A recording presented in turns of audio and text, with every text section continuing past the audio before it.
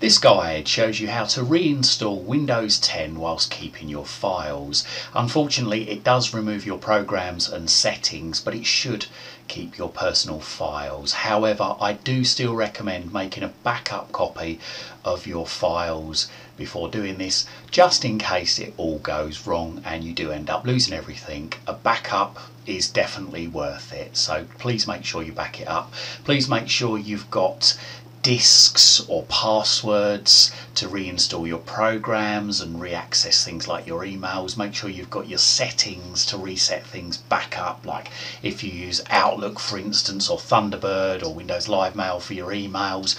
Make sure you've got your email settings, because it will wipe all of those out. Like I say, it will keep your personal files, but it won't keep settings, and it may not keep your emails depending on how that's set up too. So that's why I say please make sure that you've got a backup. It's always a good idea to have a secondary backup of anything important whenever you do anything on your computer. So let's get started. So first of all, move your mouse over the start button in the bottom left hand corner of the screen and left click once. Then move your mouse over the settings cog just there, and again left click once. This screen will now appear. Move your mouse over Update and Security and then left click once.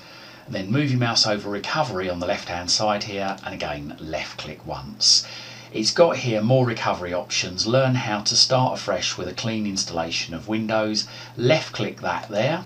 Then it says, did you mean to switch applications? Settings is trying to open Windows Security. Move your mouse over yes, left click once. Windows Security opens, so Fresh Start says start afresh with a clean and up-to-date installation of Windows. Start afresh by reinstalling and updating Windows. This will keep your personal files and some Windows settings and remove most of your apps, including Microsoft Office, third-party antivirus software and desktop apps that came pre-installed on your device.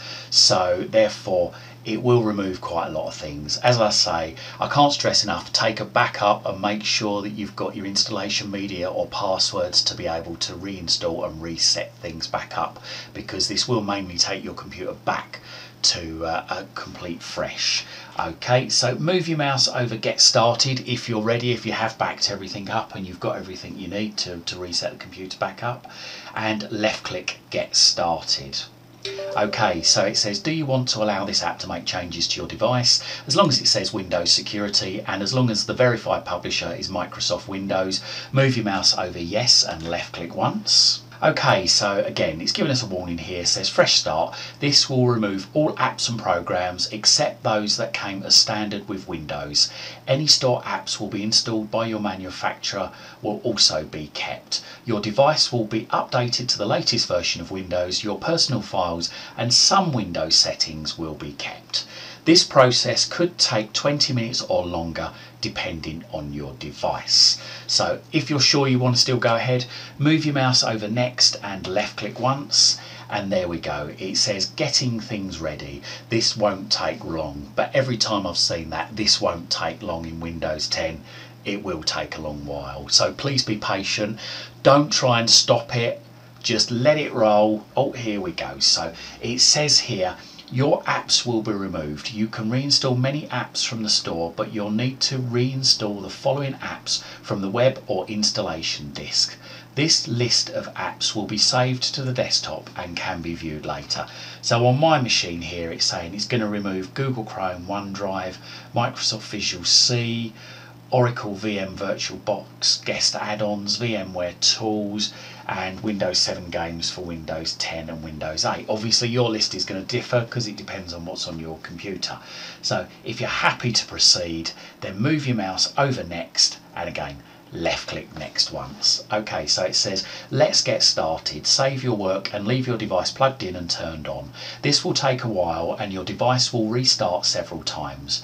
You won't be able to use your device while refreshing Windows, but we will let you know once it's ready. So make sure you don't turn the computer off. Leave it. It may look as though it's stalled at times, but please just leave it. It could take several hours. So if you're ready to go, then move your mouse over Start and left click once. And that's it. Hopefully within an hour or so you should have a fresh version of Windows, and you should be able to reinstall all of your apps and all of your settings.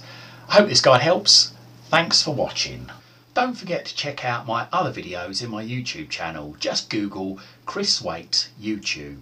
And don't forget to like and subscribe to my YouTube channel. Thank you for your support.